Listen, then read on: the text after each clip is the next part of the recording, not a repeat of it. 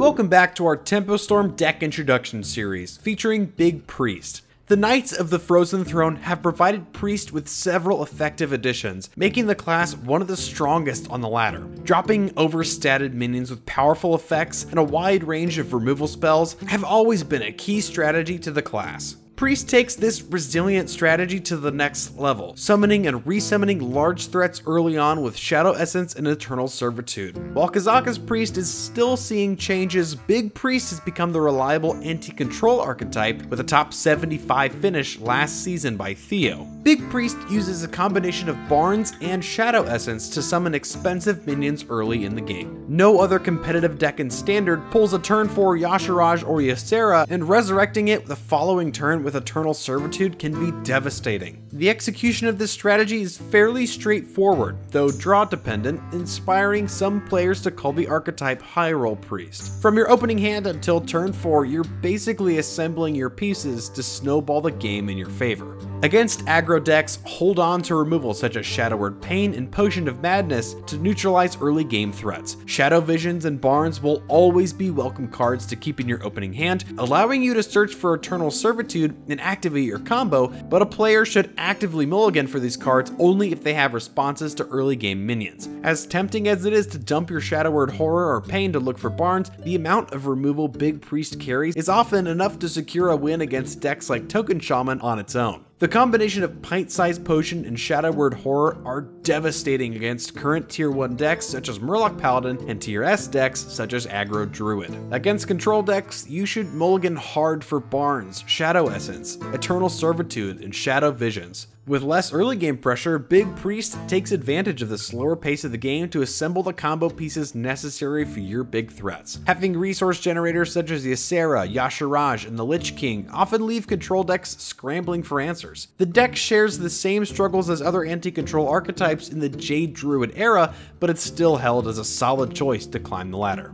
In any matchup, Shadow Visions gives Big Priest consistent, flexible access to its combo pieces or board clears. If your opponent shows early signs of being a control deck with a wide range of removal options, use Shadow Visions to select Shadow Essence or Eternal Servitude if one's already in your hand. If they drop early minions on turn 1 and 2, search for Shadow Word Horror or Shadow Word Pain to neutralize the board. Depending on the state of the meta, you'll be able to identify which archetypes are the strongest for a given class and assess the risk of hard mulliganing for Barnes to begin your combo. Again, if you find Barnes in your opening hand, always hold on to it. A turn 4 Obsidian Statue, even as a 1/1, can spell catastrophe for even the most aggressive decks. Yashiraj will always be your best target for Eternal Servitude. Pulling Obsidian Statues neutralizes aggro in mid-range boards for free and powers up your Eternal Servitudes. Some decks such as Theo's will use Thoughtsteal for a more proactive strategy against control decks, particularly against Priest Mirrors, Mage, and Warlock matchups.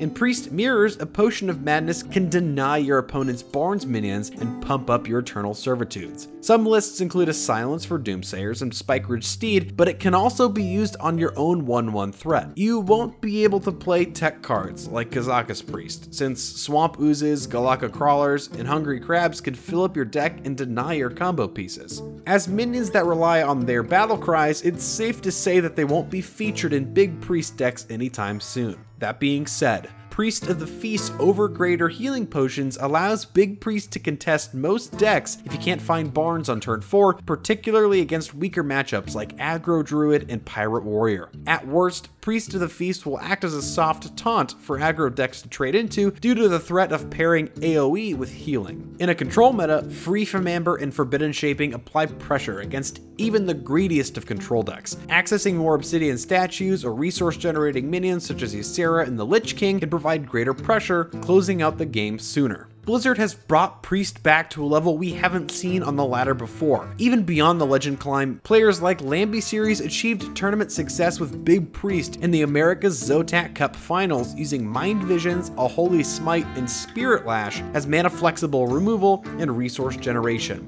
We look forward to Big Priest continuing to provide players big plays with big possibilities. As always, please leave a like if you enjoyed this video and join the discussion in the comments below. Let us know what you'd like us to cover in our next deck introduction. Finally, don't forget to subscribe to stay up to speed with all of Tempo Storm's Hearthstone news and content.